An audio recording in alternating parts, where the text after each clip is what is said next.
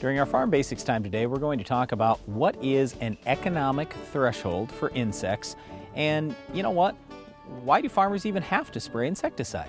All right, let's first talk about this term economic threshold. When farmers see bugs out in the field, they're often thinking, well, how many bugs is my threshold where a spray application would be justified? Well, the economic threshold really determines it by dollars and cents. So if there are bugs out in your field causing $10 worth of damage and it costs $5 to spray, clearly we've reached an economic threshold. If we've got $5 or more damage going on in the field, well then it's worth spraying.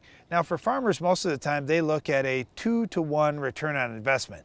So if it's going to cost them $5, they want to see a potential gain or yield protection of at least double what they're spending. One of the things that's really changed is there was a lot of university research out 20, 30, 40 years ago saying what the economic thresholds are. Well, since then, crop prices have gone way up and some of the input costs, like the insecticide costs, have gone way down. In the meantime as well, we've had yields go much higher. So let's say that you're going to lose 5% of yield. Well, it makes a lot of difference if we're talking 5% of 100 bushel corn or 5% of 250 bushel corn. So what I'm getting at here is, yes, there are some old established economic thresholds out there. I'm just saying in a lot of cases those don't work anymore. You can still use the formulas, but you just have to plug in today's numbers. The other thing that farmers will look at is some bugs can be a vector for disease, meaning they're carrying disease with them.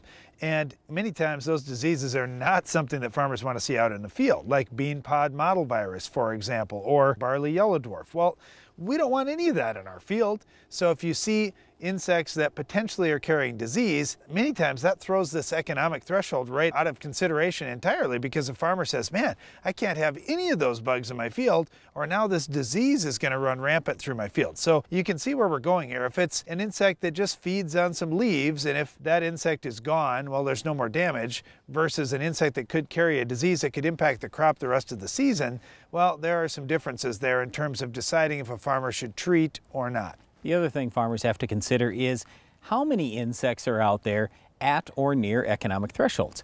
For example, let's say that you had grasshoppers, bean leaf beetles, and soybean aphids all at just under economic threshold individually. Well, if you add the three up, now in effect you could justify treatment. So those are the types of things farmers are looking at. And believe me, as a farmer, I can just tell you, I don't want to spend any more money than necessary to raise a great crop. I would love to have where my crop is fantastic and I spent no money. That's the ideal scenario. But unfortunately, it just doesn't work that way. The good news here is with a lot of these insecticides, they're much safer than the old things. The most common insecticide we spray on our farm is a pyrethroid. That was developed from the chrysanthemum flower. That is relatively safe to humans and animals and everything. Now, I'm not saying not use personal protective equipment, not be safe around it, that type of thing, but I am saying it's much safer than a lot of the insecticides we used to deal with years ago.